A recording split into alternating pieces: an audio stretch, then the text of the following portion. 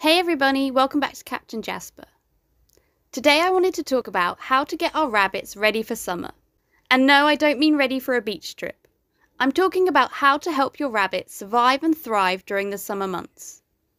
Sadly, many rabbits suffer from heat stroke, fly strike, dehydration and more during the summer months. And mortality rates tend to be higher in hotter months for our furry friends. But there are so many steps and precautions we can take to help ensure our bunnies have the best summer possible. Here are my top tips on how to get bunnies ready for the summer. Anti-parasite protection should be provided for your bunnies all year round, but it is so important to ensure you keep up to date with it during the summer months. I use a Buffer anti-parasite protection spot-on that helps protect against internal and external parasites, and a flystrike spray every 3 months. Flystrike is unfortunately one of the most common issues rabbits come into vets with during the summer months.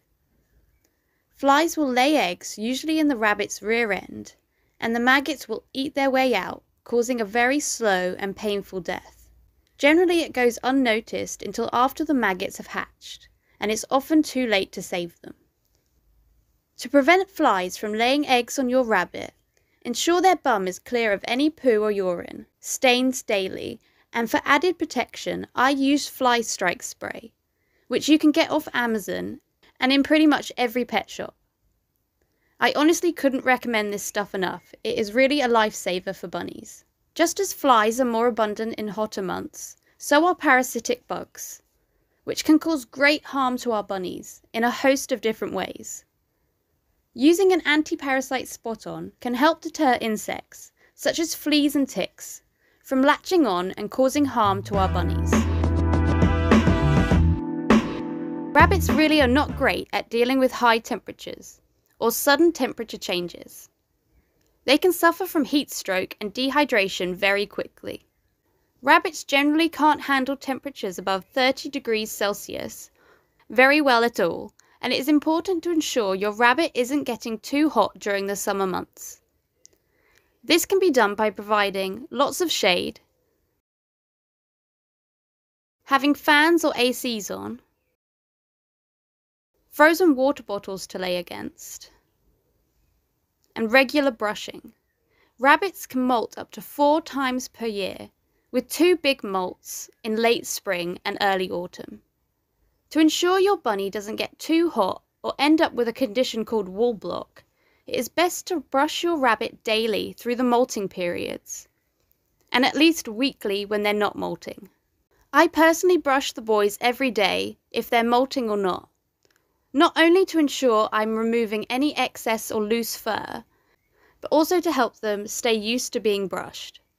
As if you only try to brush them when they're molting, they may be more resistant to it as their skin can be extra sensitive, and brushing can tickle or irritate them. Brushing away loose fur can help keep your rabbit from overheating in extreme temperatures, but it can also help to identify if your rabbit is infested with external parasites, such as ticks or fleas. For more tips on how to help rabbits keep cool in heat waves, don't forget to check out this video. Often when an animal becomes too hot, they will also become dehydrated. To help prevent your bunny from becoming dehydrated this summer, it is a good idea to have multiple water bowls that are refreshed daily. It's always a good idea to check on your rabbit's water source throughout the day to ensure it hasn't been spilt or soiled. This is especially important in hot weather to avoid dehydration. If you suspect your bunny is suffering from heat stroke, dehydration or parasite infestation, please seek veterinary assistance as soon as possible. Thank you all for watching. Don't forget to like and subscribe, and we'll see you next time.